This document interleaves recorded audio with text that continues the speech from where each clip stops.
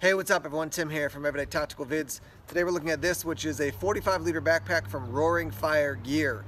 And they reached out to me a while ago to ask me to do a review, and I just didn't have time at that point, which worked out well for both of us because they actually sold these out really quickly, and so they had to refill their supply. So they've got them on Amazon. Ian, having used this pack and checked it out, this is a budget-friendly backpack that I find to be very well made for a very reasonable price. So 45 liters, lots of space to store gear. Let's take a look at it and talk through some of the details.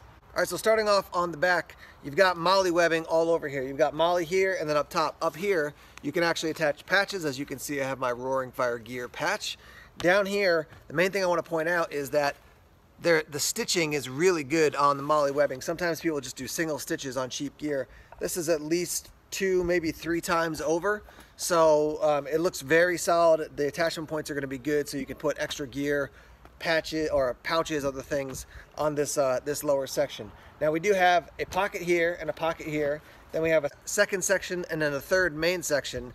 So lots of ways to store your gear and to organize it. Let's talk about the outside a little bit. We do have this strap that goes over the top. So as the pack gets kind of filled out this way, you can use this to cinch it down. I do have some gear in here, but not a ton at this point. But the main thing I want to point out is that as it gets bigger, this is going to allow you to kind of keep it a little bit more compact. In addition to that strap, you have straps here on the sides. So these are compression straps. You can also obviously run gear along the side. One up top and then this one down below. Let me just click this together for you.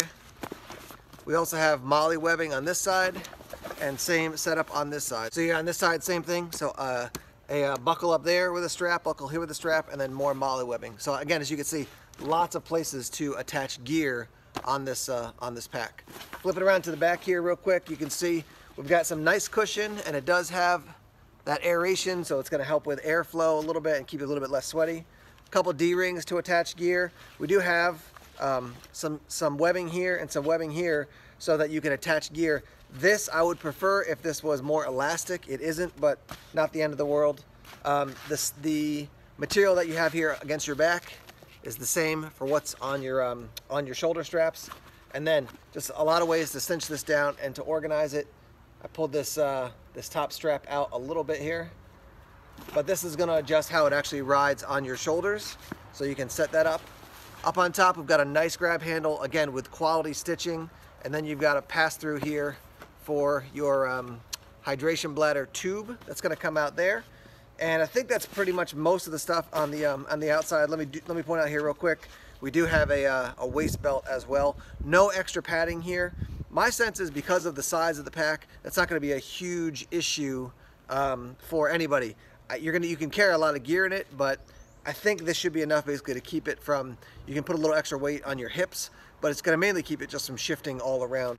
We do have a sternum strap. As you can see, that's slid down pretty far, so you're going to want to slide it up and then maybe run it through one of the pieces of webbing here to keep it in place. But sternum strap and a waist belt as well will give you some nice control as you fill up the pack.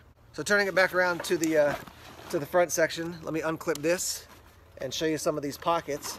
So this is your first front large pocket.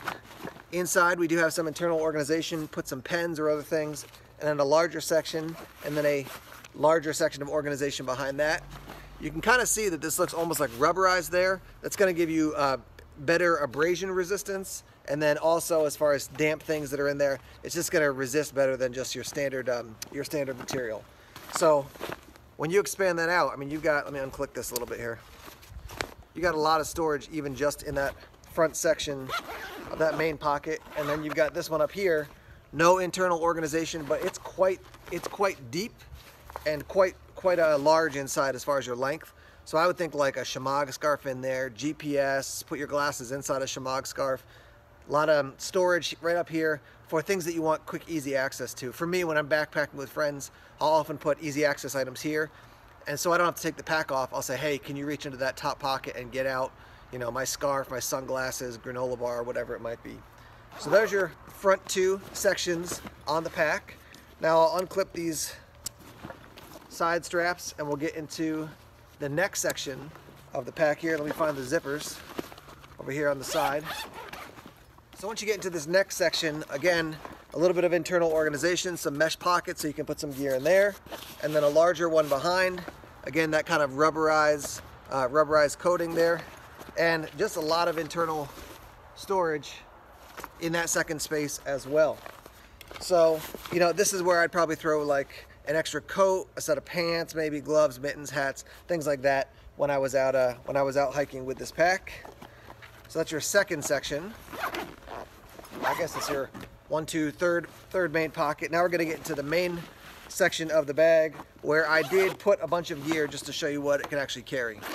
Okay, so this section opens up clamshell style. We've got a section here and then a section here. This one I threw a Wazoo survival gear hat in, and I've got a cup and a battle box water bottle, and then I just threw a sticker in here.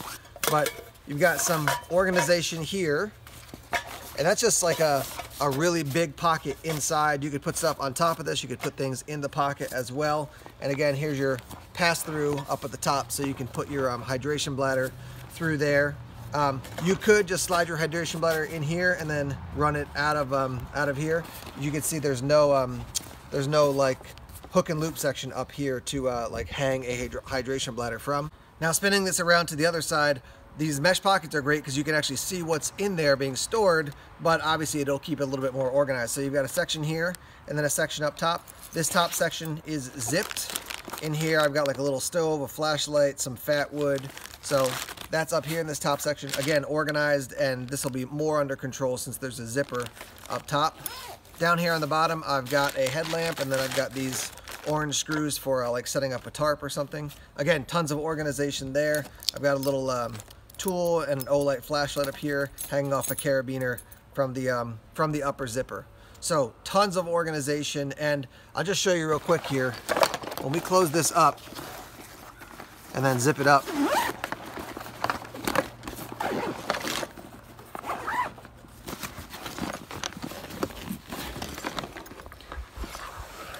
I mean, you can see here, once you expand it, there's a lot of storage space from that front section to the second to the third section as well. So lots of storage for what I would consider a very compact backpack. So two more things to show you here, and then I'll actually put it on so you can see what it looks like on me. We've got another panel here where you can put some gear right along your back. Maybe if you're going to carry a computer, you've got the padding here, but you can slide it down in. You could put a plate in here. I'm thinking like Premier has their Premier body armor. You could slide one of those in. They're not cut to the size perfect for this backpack, but you could certainly do that. And then the other thing is down here on the bottom, we've got some webbing that you could attach there to run a bedroll. So you could put a sleeping bag, you could put a tarp, your entire bedroll, your system, your wool blanket, whatever it is, there on the bottom. All right, so here's a quick look at it actually on my body. I've got the waist strap set up, you know, right around my waist. Should be on your hip bones right there. And then here's your sternum strap. There's a look from the side, and then I'll show you the back.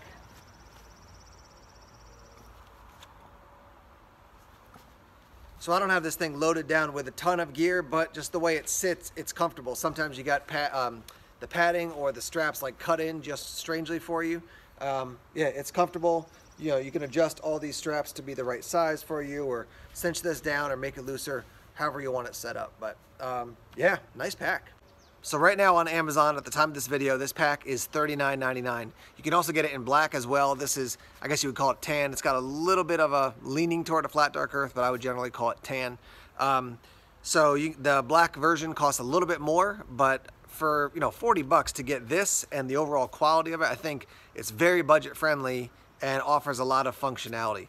This is not going to be equivalent to a Maxpedition or a Vertex, like a VanQuest. Those guys just offer, overall, the quality of the material is just exceptional, but you're going to pay 150 bucks, 125 bucks for a pack. For 40 bucks, I think you're getting a really good deal for a budget-friendly or an entry-level pack. Certainly if you use kind of a minimalist approach overall to your packing, spring, fall, and summer camping, you could definitely use this. For winter camping, you probably need something a little bit bigger, or somebody else in your camping party to have a larger pack. But yeah, I mean, as far as, you know, my initial impressions of this pack, pretty impressed for the price versus the value. The first thing I always check on packs like this is the stitching. If the stitching is good, it's generally, you have the general sense of they've put time and effort into the pack. If the stitching is bad, it's like they've taken it from another company, cloned it, made it cheap, and they're just pumping them out. So again, for 40 bucks for what you're getting and the overall quality that I've seen so far, I'm pretty impressed. I'll put a couple links down below in the description section of other YouTubers who have checked out this pack. Again, so far I feel like I've seen quite good reviews. The reviews on Amazon, I'm always, you got to be careful just because like who's doing the reviews. Maybe it's a verified purchase, but yeah, I'm just a little bit more skeptical. But when I see other people who I know have tested a lot of gear and still give a thumbs up to a piece of gear or a product, that's usually a good sign to me. And so I would say, for an entry-level backpack, it's considered a tactical backpack, but I would use this for an emergency bag. I would use it for camping, hiking, backpacking, bushcraft. If you want to have a bag that you can use to carry extra gear when you're traveling, this could be a bag for that as well.